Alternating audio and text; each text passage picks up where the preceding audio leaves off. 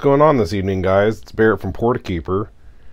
I've gotten the same question multiple times this week, and it's all about how this grinder sounds. We're actually looking at the Turin SD40. It's the new grinder. It's a conical burr grinder. It has some gears in it, so it sounds a lot different than the direct drive DF64.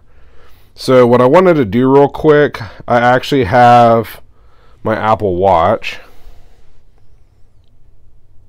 It will be pretty much completely quiet. It's about 35 decibels. So right there we're at about 35 decibels when it's pretty much completely silent.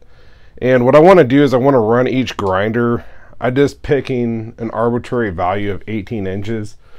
I want to just show you about how loud each of these is. I mean, they might sound different, but it might be about the same loudness. So all I'm going to do is I'm going to hold it at about 18 inches. Hopefully you can see it in the camera, and we'll kind of see the differences.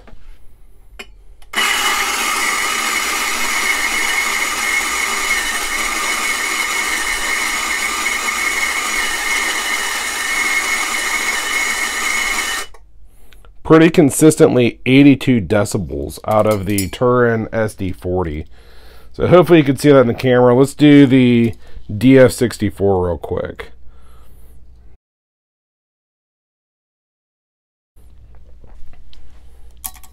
Here we go. I'm going to try to make it so you can see it. I can't see my camera to make sure that you can see it.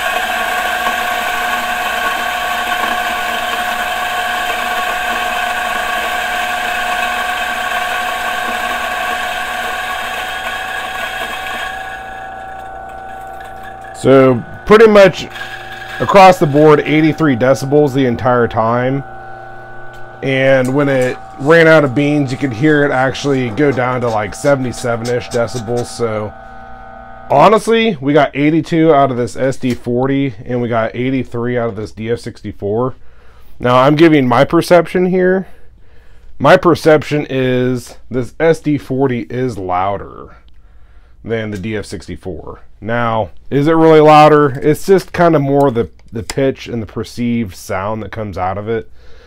But I would say side by side, this is a logarithmic scale, so 1 decibel is, you could say, quite a bit louder, but it's really not. I mean, side by side, it's more of a different pitch to me between these two grinders. So I wouldn't really worry about it. I think this is just maybe a little bit more annoying. I know it comes through different through the audio, but it really kind of has that gearbox sound, where this has that nice motor hum that I think people are maybe a little bit more used to.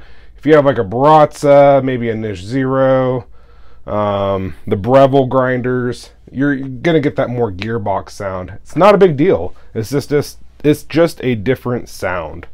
So I wanted to let you guys see side by side.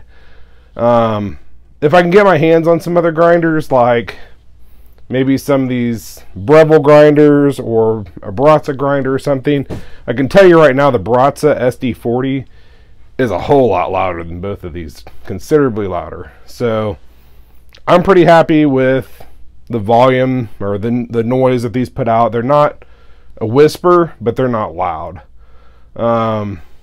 The Kyoto and the Atom 75, I would say, are pretty much the quietest grinders that I've used.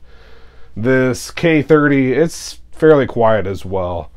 So those are a little bit more on slightly higher end. That K30 is actually a commercial grinder, so they're designed just to be a little bit quieter, and they've put a little bit more money into the mounts of the motors and all that. Obviously they're going to be a little bit quieter.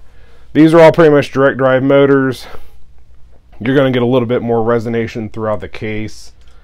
I really don't see it as that big of a deal. So if you got, I'm picking on the Baratza, but like the Baratza 270, it is so loud. I have the old Preciso. It's quite a bit quieter than the 270, and it's still fairly loud.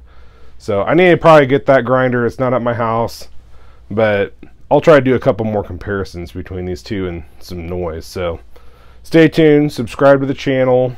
Again, these are available at Espresso Outlet. He has these on pre-sale. He still has a few left. he'll be getting more. The DF64s, I'm not actually sure if he has any left from his latest shipment, but he gets them all the time, so you really can't go wrong with either of these. Check it out. It's at espressooutlet.net, and you can check out my products at portakeeper.com. Thanks for watching.